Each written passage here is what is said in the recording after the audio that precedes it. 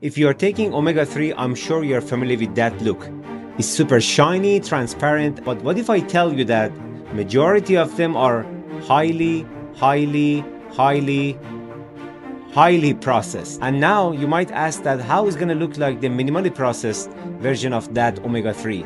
I'm going to show you a quick demo here. Look at this, how actually viscous is that. See it here, it's super dark. So you clearly see that the darkness is not coming from the capsule, it's from the omega-3 from inside the capsule. And this is algae-based omega-3.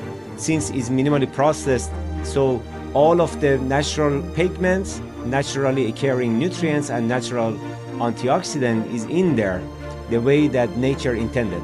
We do third-party testing for heavy metal, gluten, soy, and dairy to make sure that all the claims are backed by analysis.